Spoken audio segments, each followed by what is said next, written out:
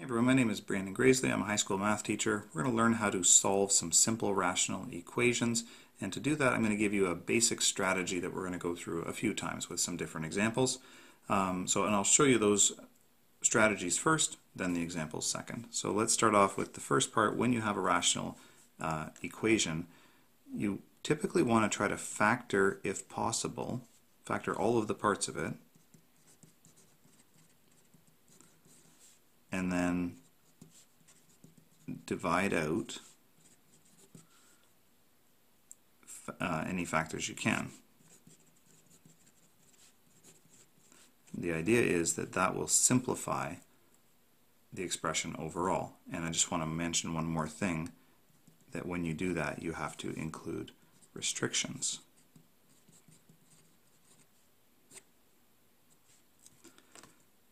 Step 2, once that's all finished, you're going to clear denominators. And once you do that, you have to list restrictions again, any new restrictions that you've just created, or what I'll actually show you, you're gonna be afraid of losing them, and that's why we'll write them down. The third step is to rearrange what you have. Rearrange to standard form, which is to write it as a polynomial equal to 0. And then last, or not last, second last, you're going to find the zeros or the solutions in the usual way, either by factoring, for example. You could use the quadratic formula if it's a degree 2 polynomial. You might even just graph it and look at the solutions there. And the last step, this is really important, is that you need to check the solutions against the restrictions, because some of those solutions might be what we call extraneous, where they are part of the restriction list, and so they can't be used as solutions to the equation. So let's start with the first example. We'll go through all these steps.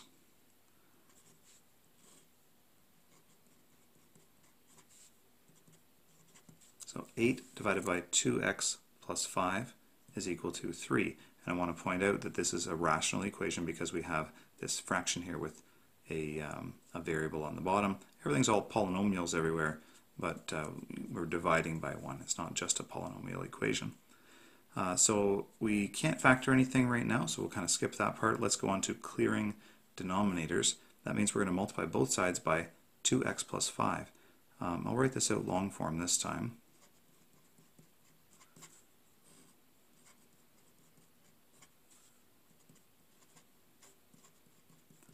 Multiplying both sides by 2x plus 5, and these two here and here are going to divide out. Now when we do that, when we divide these out, or when you do this multiplication, leaving a 1 there and there, you're going to get this restriction. You have to write this down. X can't be negative 5/2.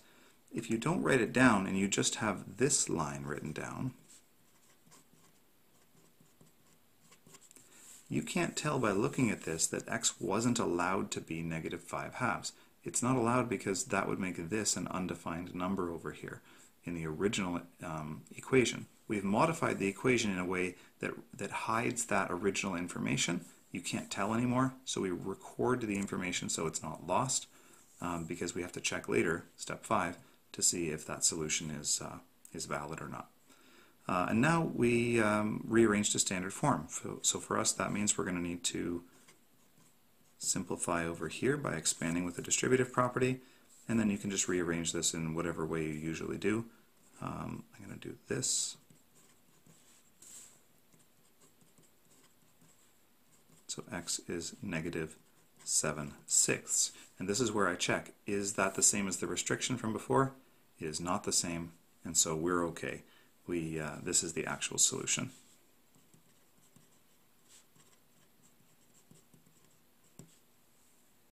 Alright, second example, a little bit more complex looking.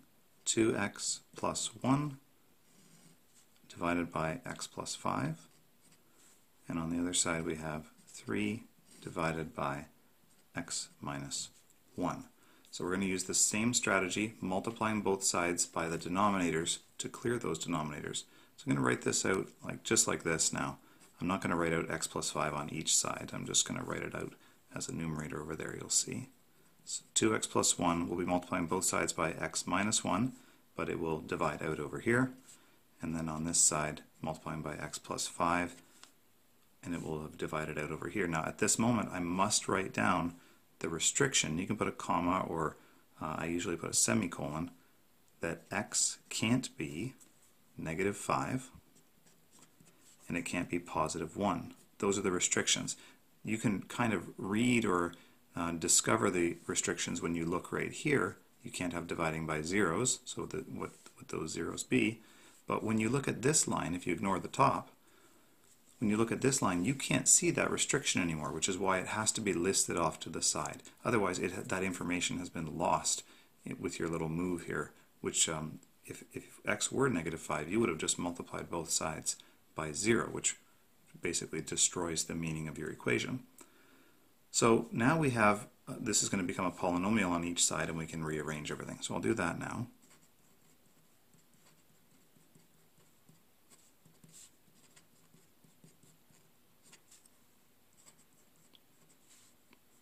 Now it looks like I've got negative 2x plus an x, so that's minus 1x, minus 3 more is negative 4x, and then I've got negative 16. Okay, so I have a polynomial now. It's in standard form. This looks like I might be able to factor it. I can at least start factoring it. So we'll begin by factoring out 2, leaving us with a simple trinomial.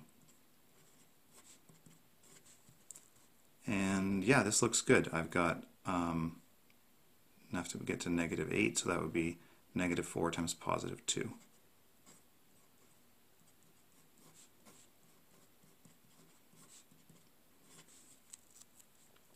Now I'll just mention before we finish off here that some folks will write down these restrictions all the way along, like every single line, and some folks might require that. I think as long as it's clear what the restrictions are, then you're okay here. So what are the solutions to this equation? Well, the solutions are x equals positive 4 or x equals negative 2. Are those numbers in our restrictions list? No. So once again, we're okay. So that and that, those are the two solutions to this equation. So let me just write this one out. It's quite long, this one. X plus 2 on the top. In the denominator, we have x squared minus x minus 6, and that's equal to negative 3x plus 1 divided by 4x squared minus 9. All right, we've got a lot to work with here. I'm just going to rewrite the numerator, but on the denominator I will rewrite it in a factored form. That factors as x minus 3x plus 2. And then on the other side, negative 3x plus 1 divided by, that is a difference of squares. That'll be 2x plus 3 times 2x minus 3. Check it out right here. This numerator is x plus 2, and the corresponding denominator also has an x plus 2 factor in it. So we can divide that out right now. So let's do that. I'm just going to kind of cross it out with a color here, replacing it with the number 1, because I'm dividing that value out. But when I do, I also have to record that restriction. There are other restrictions, but this one is critical right now. You can't lose it. By dividing it out, I have to make sure I mention that x cannot be negative 2. So you have to record it whenever you remove it, whenever you remove the information that would show it's there. Okay, so now, maybe I'll just rewrite this to sort of show you the simplified version. We have x minus 1 over x minus 3 is negative 3x plus 1 divided by 2x plus 3, 2x minus 3. Okay, now I don't see anything else that I can divide out. There's nothing you can do across the equals sign, of course. That would be very, very bad. Don't do that sort of thing. And there's nothing up and down here. 2x minus 3 is not at all the same as my numerator. So I think I'm just going to multiply this back across. So this is sometimes called cross multiplying or clearing denominators. So multiplying 1 times all this stuff.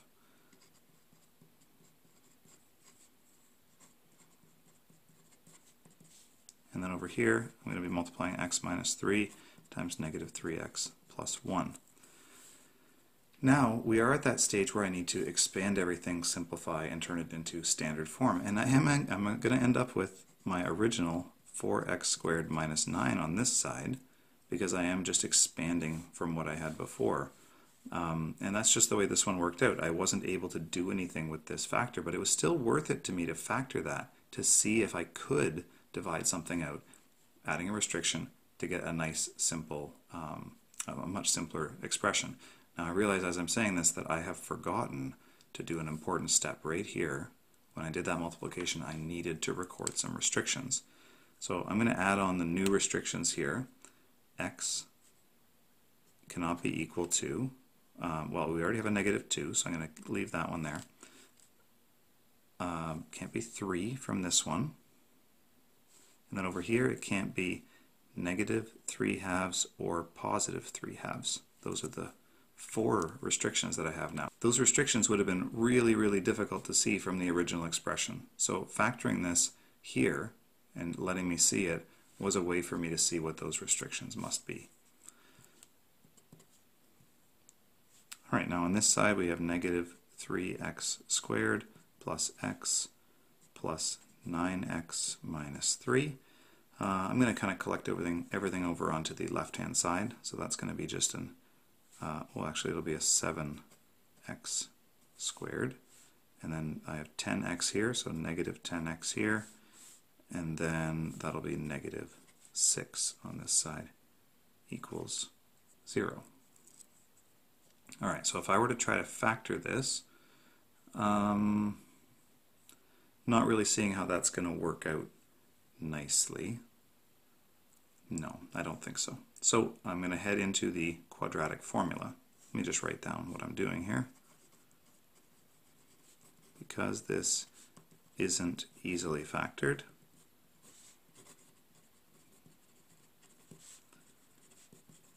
I'm going to use the quadratic formula.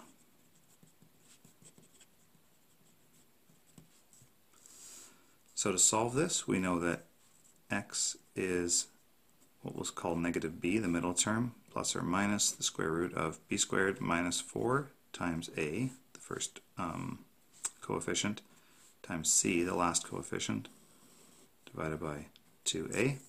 So this is only true when you have it in this standard form, equals 0 for a quadratic. So that's negative b would be positive 10. And that'll be 100 when you square it, minus 4 times 7 times negative 6, divided by 2 times 7. So we're getting into some kind of large-ish numbers here. Let's see, 7 times 6 is 42, doubling it's 84, doubling that is 168, and we're going to be adding to 100, 268. And then we have 14 on the bottom. Let's see, that is 10 plus or minus. That would be 25, and 42 is 67, so that's root 4 root 67 over 14. 10 plus or minus 2 root 67 over 14. Now, a lot of calculators will just do this for you. You can just type it in. So simplifying, I've got 5 plus or minus root 67 over 7. Now those are my two different solutions. You can come up with a decimal approximation for those things if you want to. Let's check to see if our restrictions match those. They definitely don't. They are all just rational numbers, and here we ended up with an irrational answer. You know, I feel like maybe we should do one more example. So here we have maybe a bit more complicated looking example again. X squared plus 2x over x plus 2 equals 4x plus 6 over x plus 3. Let's start again by factoring. I see I have a quadratic here and I have a common factor there. And this one, actually both common factors, that's x times x plus 2. and over here 2 times 2x plus 3. And we look to see, do we have any matching factors anywhere? And we do, because right here we have x plus 2 top and bottom as factors. So let's divide those out, leaving 1 on top and bottom, and giving me the restriction that x can't be negative 2. Now this one does not match. It's very tempting. You see 2x plus 3 and x plus 3. Those don't match. Those are not identical because that coefficient 2 is different from the coefficient 1 down there. So do not divide those out. That would be very bad. So let's simplify a bit here. X equals 2 times 2x plus 3 and x plus 3 in the denominator. Well, we are ready to multiply both sides by x plus 3 to clear this denominator. When we do, we're going to record a new restriction. So x times x plus 3 equals 2 times 2x plus 3. New restriction right now. I'm going to record both of them so that we have them all in one place. Our original negative 2 and the new one, it can't be negative 3. Once again, we could have read that right from the start because it was already, these were easy to read because they were just linear binomials down at the bottom here. Okay, time to expand and simplify this.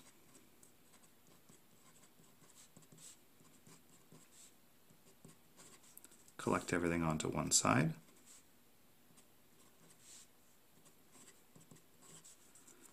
All right, and time to factor.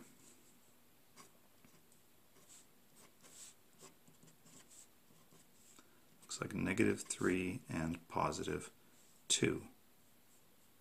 Yeah, that looks good. So we end up with that x is 3 or x is negative 2.